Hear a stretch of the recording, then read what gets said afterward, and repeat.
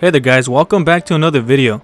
Today we'll be doing an unboxing to shorten the length of my review from 1 to 2 minutes. Let me know if you guys prefer unboxing done separately or if you guys enjoy the quick unboxing that I put at the beginning of my videos. I can get the unboxing done sooner than the review if you guys prefer that, so yeah, your feedback is appreciated.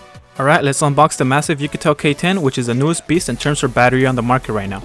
OUKITEL put a 11,000 mAh battery into this phone, tailored to those who really dislike being plugged to a wall. So let's go ahead and check out what goodies they threw in. So first off, we got the phone, and it feels kind of heavy, and we'll put that to the side for the meantime.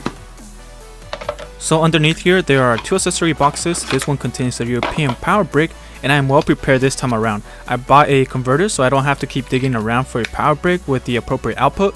Thank goodness for these converters.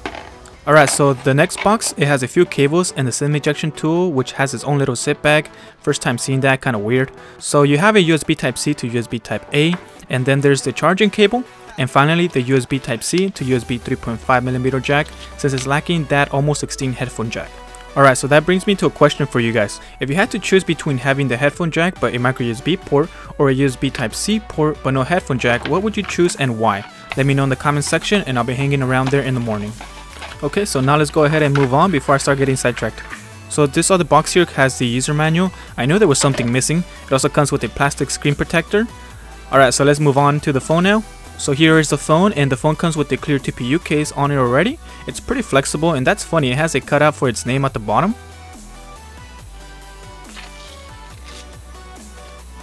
The back has this leather look to it, and you can see some small imperfections near the flash and below the fingerprint scanner. But aside those imperfections, this one looks way better than the OUKITEL 1000 Pro, at least to me it does. I never personally held that one, but from seeing it online, I think it looks way better, so props to OUKITEL for improving on that. Alright, so now I'm gonna go ahead and put in my T-Mobile SIM card, and this phone does work on T-Mobile but only on 2G. So now I'm gonna go ahead and take the phone out for a few hours and see how well it handles, and then I'll come back and I'll give you guys my first impression. Okay, but before I do that, I'm gonna go ahead and take this screen protector off. I wouldn't suggest you guys do that, but I like the feel of the glass better than the screen protector, so yeah, I'm removing that. So yeah, now it feels much better. So this is the stock launcher that it's running. So you got the transparent app drawer, and the icons kind of look outdated, but you know, you can always throw a launcher in there.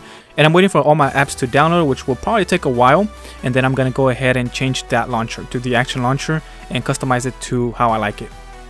So yeah, this is running stock Android 7.0. So this phone has a couple of features. So it actually has these exact same features that it has on the Ulefone Power 3, which is another phone that I'm also testing right now.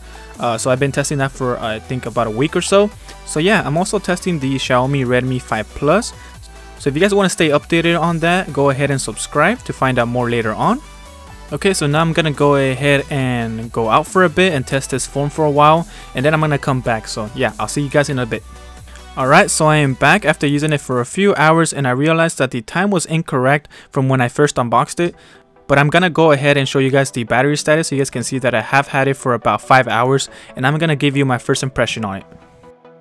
So the signal in my neighborhood is very crappy, and when I took it downtown it was better. So I was able to place a call, send text, and the call quality is good, and the speakers are also loud.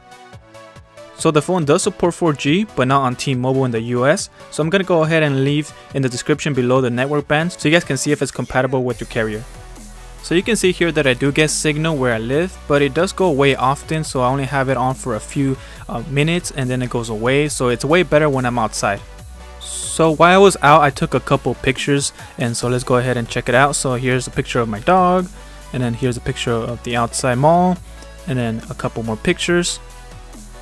So yeah, I didn't know what else to take picture of, so I just kept taking pictures, and I took a picture of the elevator and other things that I just saw. So I went out to the movie theater to see The Maze Runner: The Death Cure, and it was a pretty good movie, but it had a lot of predictable scenes, but overall it was enjoyable. So this has been a very snappy phone with the 6GB of RAM that it has and the new Helio P23 processor inside. So yeah, it's been very smooth and fluid, and it hasn't stuttered on me so far. So this phone has the 16:8 display, so it's very tall, and it has very thick top and bottom bezels. So for those of you with small hands, this would be a struggle to hold because it's thick and it is tall. But if you're willing to make that sacrifice to get that bigger battery, then I think that you might enjoy this. So you will most definitely have to use this phone with both hands, but not all hope is lost, as it does have the one-handed mode, where it just minimizes the screen to one side so you can use it better with one hand. So yeah, there's that option there. So I'm gonna go ahead and spend more time with this phone, and then I'll give you guys my full review. And if you want to stay in the loop, go ahead and subscribe so you guys can know when I put out that video.